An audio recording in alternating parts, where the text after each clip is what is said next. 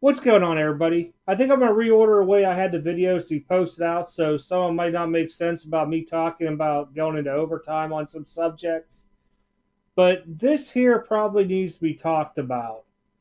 In Blowout Forums, Kenny Goldin, who, used to be the owner, I guess, of Goldin Auctions, made a post basically pulling a PSA 10 Michael Jordan rookie card from their auction. The lot was number 8 because they felt that it was not a true PSA 10 in their assessment. I know what people are thinking.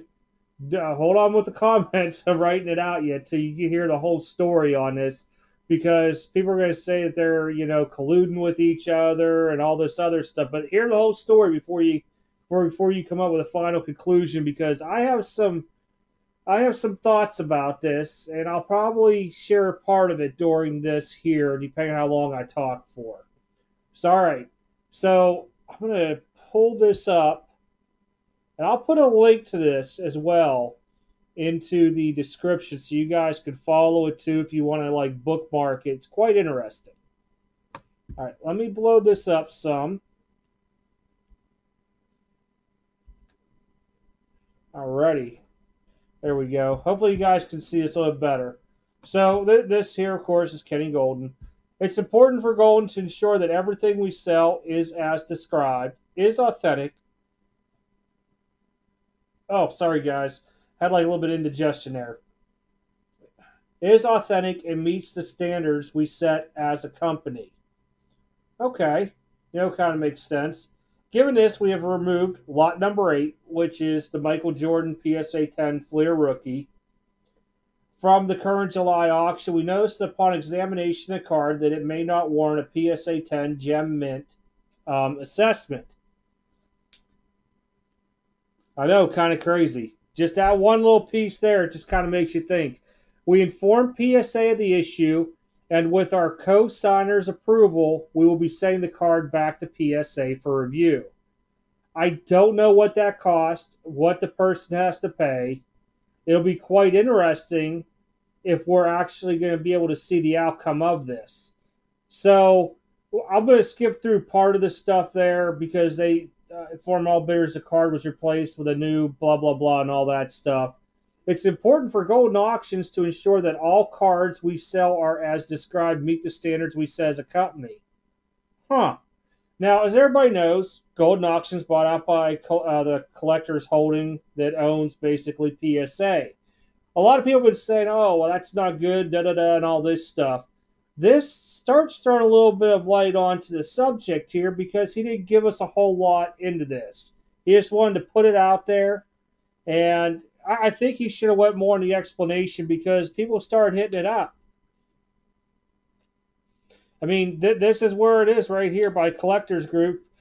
Did you just walk over and hand it to them in their cubicle? I mean, it's funny because you kind of do get trolled on stuff like this here. I presume, given your prompt response here, that if the owner of the card and purchased as a 10 and PSA reconsidered and regrading it, that they would get some kind of monetary compensation back from PSA.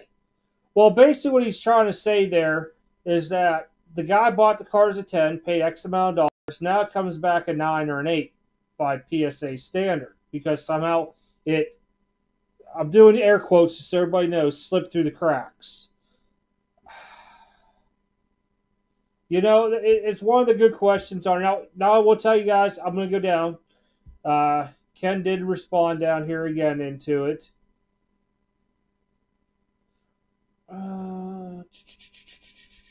There it is. So here's his next. I think this might be his last response. Let me just make sure. No, he has one more. All right. Some interesting and surprising takes. Goldin is an independent company that operates independently. I have no involvement in PSA business. They have none in mine. Well, which to a consent, that is a true statement because he's saying he has no involvement in PSA. He doesn't. Collectors Holdings does. Or Collectors Universe, whatever they want to go by. I think they go by Collectors Holdings now or something. PSA doesn't have any business with him either, which is a true statement. but they're both owned by one bigger holding company, so they kind of fall underneath the umbrella.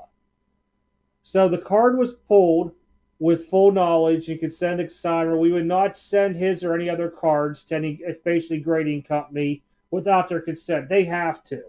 They have to get consent of the consignor. You just can't take something because you're worried about it, because otherwise you would need to do that with every card that comes through there, because trust me, between all these auction houses, there's plenty of fakes going on out there. The card was pulled for reasons outlined in this thread, and it's on there, the link. Now, this is where I don't really understand, because the wording is bad. There is no world in which a grading company, who, if there is an errant grade on a card, makes the owner whole,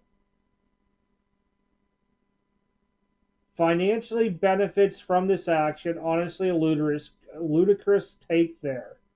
So it almost sounds like if PSA graded the card wrong, the person shouldn't get reimbursed. Am I reading that correctly?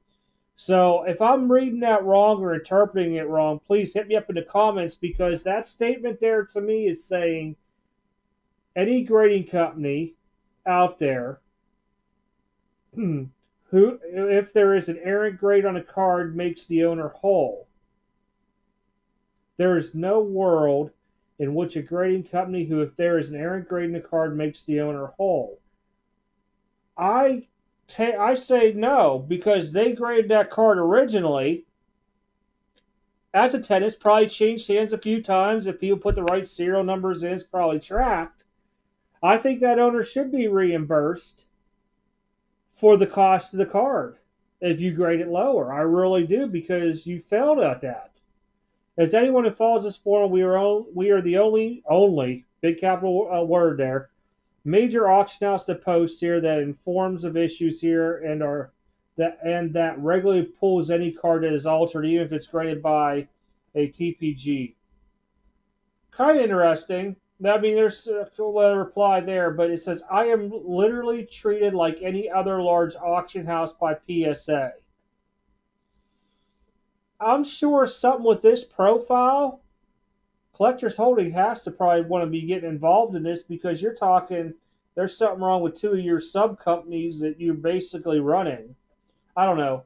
That said, if I'm informed of the final outcome allowed to share, I will 100% do so here. I honestly think they should have to share this to everybody, because this is I mean, what's it take? Does it have to take Wayne Gretzky to be part of it, the deal, in order for it to be public knowledge all over the place? And if you don't know what I mean by the Wayne Gretzky thing, he was the owner of the very first PSA graded Honest Wagner that was actually trimmed. It ended up getting sold, I think it was to a group, but I know part of it was like the owner of the Diamondbacks or something like that. And to find out the card was trimmed.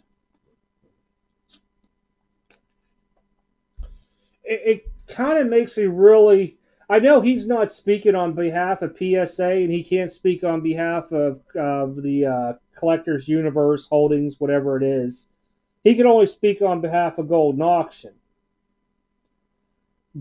I probably would have reworded this and been like, listen, I cannot speak on behalf of Collectors Holdings or on PSA. I can only tell you that this is what we found wrong, got with the consignor, and we told him we had to pull it. We had one of two options. It was either going to go back to him, or two, we can have it sent to PSA and reconfirm the grade. I think that's where I would have probably left it at, instead of back going through it all and start talking about PSA. I still think this one statement up here, from right here, there is no world in which a grading company who, if there is an errant grade in a card, makes the owner whole, financially benefits from this action. Honestly, a ludicrous take there. I don't know. I mean, I don't know. The other way I'm reading this, that it could mean that the PSA is just going to keep it as a 10 because they don't want to keep a loss on the card and pay off to it. I don't know, but to me, for when I first started reading it, it just makes the owner whole. It means paying the owner back if it grades a 9. I don't know. Let me know what you guys think about this. I'm going to keep my eye on this, and we'll talk about it during overtime if you guys are in the chat. Again, it's nothing against Goldin Auctions. It's nothing against PSA. It's nothing against, Collectors Universe / Holdings, whatever it is out there now. But when you're all underneath the same umbrella, it's starting to make it look different, and then putting this out into a public statement. Granted, the guy that has that card could be, somebody with some wealth and some, I don't want to say clout, but, enough of a background or following where he could make a video or do a post somewhere, and next thing you know, it's everywhere out there. But it's quite interesting, very quite interesting onto it all. Let's see if it'll let me pull this up here.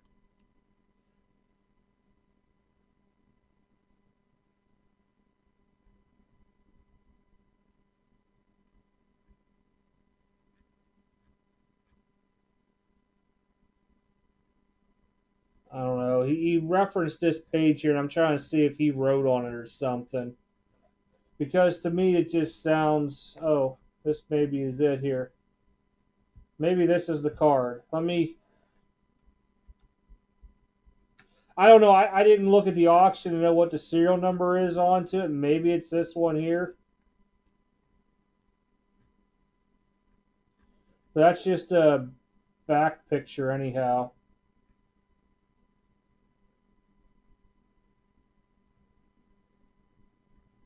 I don't know. I don't know why he referenced this to begin with. I figured I'd blow the picture. It just dawned on me. Maybe it was something. It was on there already. But I wanted to bring this up because I know people are going to probably start talking about it eventually. At the same time frame, I want to see what everybody here thinks as well too onto it. And just that one statement kind of throws me off with the wording. I don't know how to take that offhand. And above this, they talks about being reimbursed. Mm,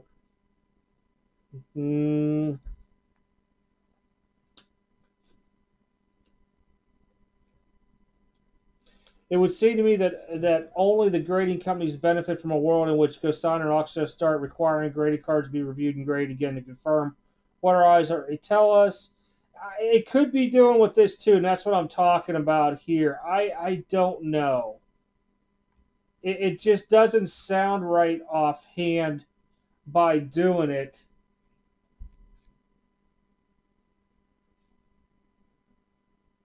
I don't know.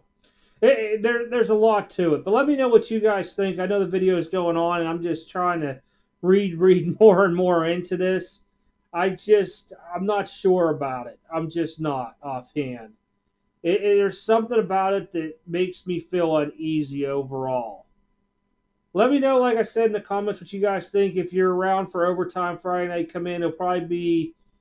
This might start us off on overtime at 11 o'clock, to be honest. I'm going to keep a watch on this for the next, up until overtime, and just see if there's any more that comes out onto it. But quite interesting. Very quite interesting offhand. All right, everybody. Take care. Have a good week. I'll catch y'all later.